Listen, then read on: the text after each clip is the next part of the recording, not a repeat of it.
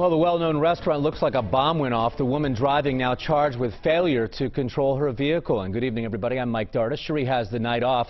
The crash happened on West Main, and WLWT News 5's Brian Hamrick is there leading the way with the story. And Brian, fortunately, this did happen in the early morning before business hours.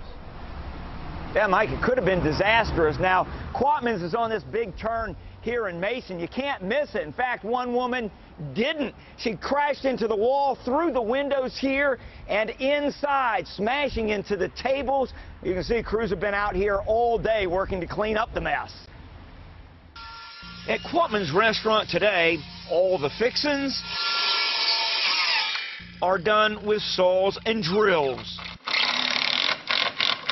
This after the burger joint some say could stop traffic did. It's crazy. And in a way no one expected. A car slammed into the front, broke through the windows, and ended up completely buried inside. Well, I got a knock at the door this morning from the police department saying that there was a car in the middle of our restaurant. Matt M. owns the Mason Quatman Cafe. It was definitely odd. It almost looked like a bomb went off inside when you see everything everywhere and you find bits and pieces scattered throughout your restaurant that aren't supposed to be there. Car parts were peppered along with salt shakers, and tables tossed like salad.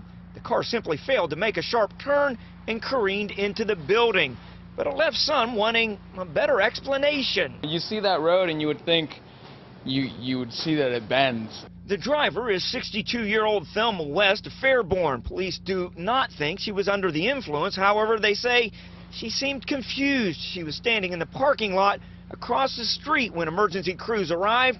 They say she told them she thought she hit something. We're glad that no one was injured, seriously injured, and we're glad we weren't open and no one was walking outside in front. All after a crash put the day on detour, where the only thing hot off the grill was the front of the building.